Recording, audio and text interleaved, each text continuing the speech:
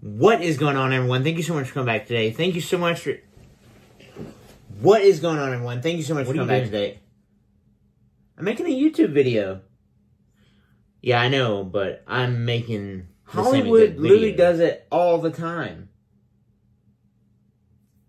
What are you getting at? Do you mind? Go right ahead.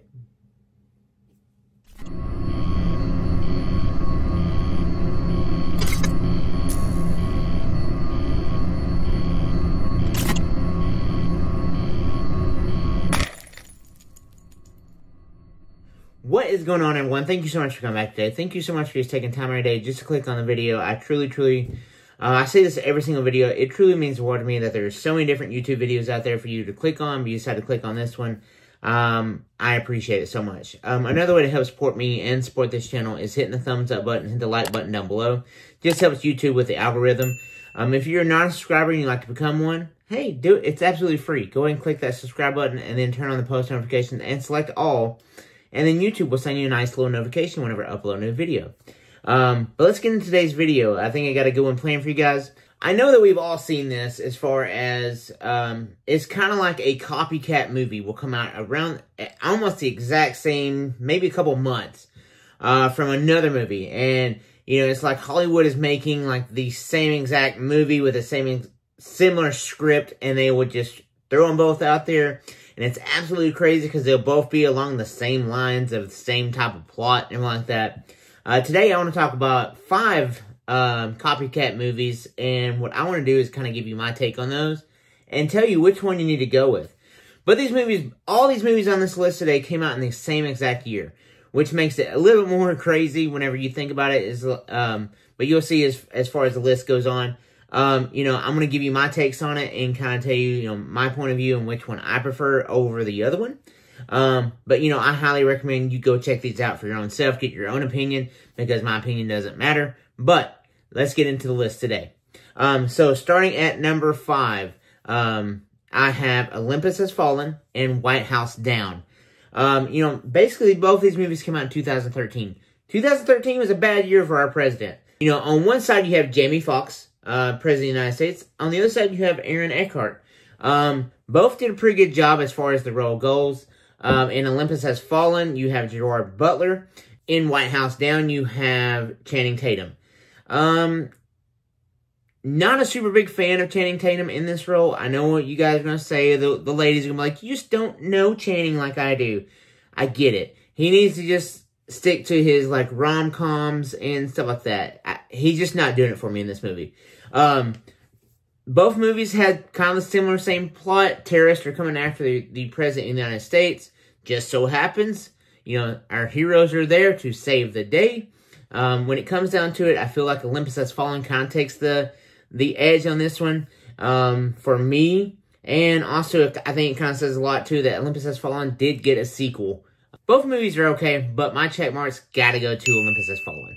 Number 4 on the list, I have Turner and Hooch, and then I have K-9. Both movies came out in 1993. I could also throw in Top Dog with Chuck Norris. We'll leave that for another time. Both of these movies are exactly what you think they are going to be. You know, a misfit dog kind of teams up with this kind of rogue detective trying to solve a crime. It is what it is. Both movies are really good in my opinion. But for me, it comes down to the actors, you know, the laughs, the family comedy that you can watch over and over again. I feel like K-9 just doesn't have that watchability where you can just watch it over and over again. It is good for what it is. I'm not going to take anything away from that. But this is Tom Hanks at his best. This is Tom Hanks, you know, starting out his career. You know, spoiler alert. This movie did come out in 1993, so hopefully I'm not spoiling anything. In both movies, the dog does take a bullet for each of their, I guess you'd say, owners or their partners. Turner Hooch definitely shed more tears for me in that department. But so for me, hands down, I gotta go with Turner Hooch. Number 3 in the year 2011. So we have these 2 movies come out. These are pretty much similar, the same exact movie, let's just replace the actors. But before Mia and Ashton were making apology videos for Danny Masterson, they both played in the movies in 2011. We have No Strings Attached, and we have Friends with Benefits. Both of these are the same exact movie, just basically, friends that don't want to get into a relationship. No, but I'll sleep with you, but don't make it complicated, okay? I don't want a relationship with you. And, of course, it happens that I just can't live without you. There's actually one line from No Strings Attached. It cracks me up. It's supposed to be a serious part, but it just cracks me up every single time. Where Ashton is just like, if you come any closer, I'm not going to let you go. If you come any closer, I'm not letting you go.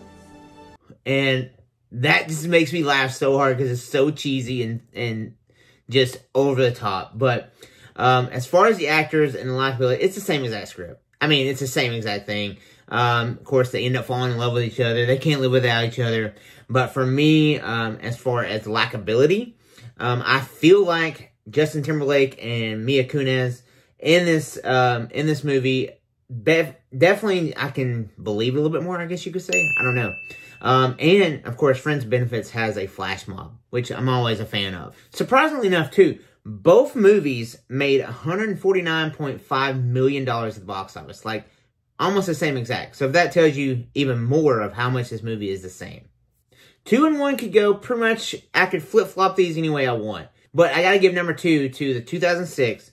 We had The Prestige, and then we have The Illusionist.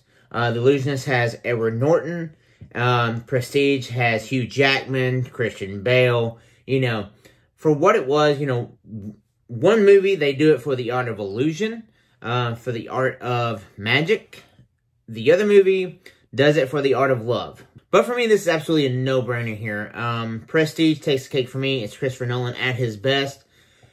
I have watched The Prestige several times. The Illusionist, I watched it maybe one other time after that, just kind of make sure that I didn't like it. It is an okay movie. It's not bad, but definitely for me, better cast in Prestige, a better twist ending that you will not see coming. But for me, 100% Prestige takes the cake. It is the better movie of the two. Trust me. I think everyone who's seen this movie and seen Illusionist would agree with me on that, hopefully. Now, number 1.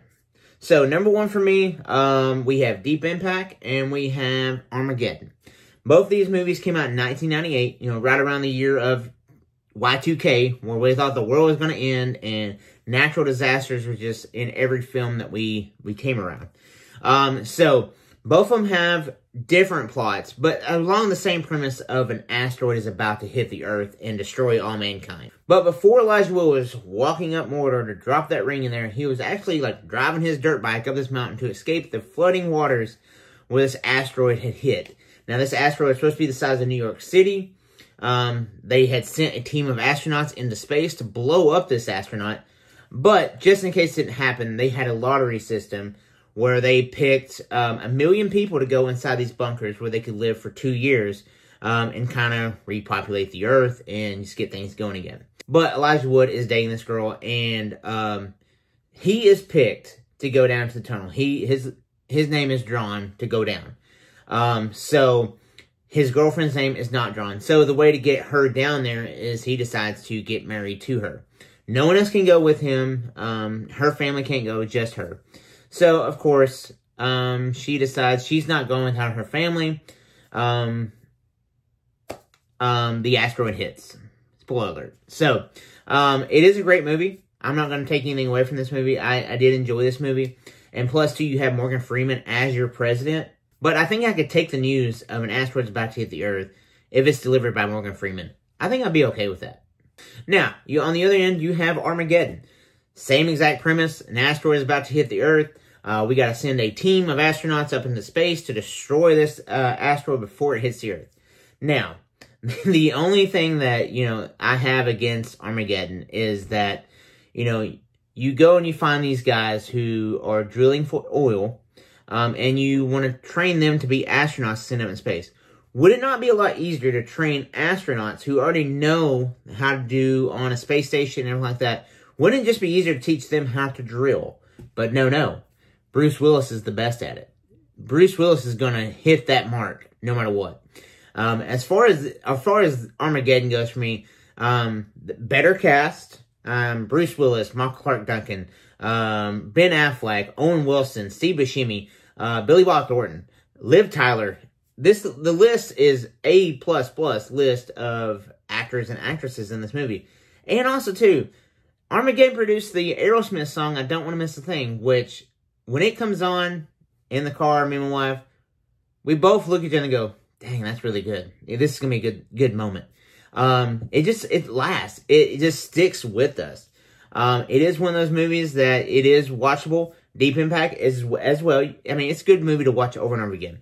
But for me, and, you know, based off the cast, the soundtrack, and the best use of animal crackers in a movie, I gotta go with Armageddon. But that's all I have for you guys today. That is my list. That is my 5 copycat Hollywood movies. I'm definitely going to do a part 2 of this because there's not only just 5, there's a whole list of copycat movies. But I'm curious to hear from you guys. Did I get the choices wrong today? Did I get the choices right? Let me know in the comments, guys, which one of these favorites was your favorite copycat movie, if you had any. But that's all I have for you guys today. On your way out, if you wouldn't mind hitting that thumbs up button, hitting the subscribe button, turn on the post notifications, and select all. And then YouTube will send you a nice little notification. But that's all I have for you guys today. I love you. Mom, I love you. And I will see you guys in the next video. Thanks, guys.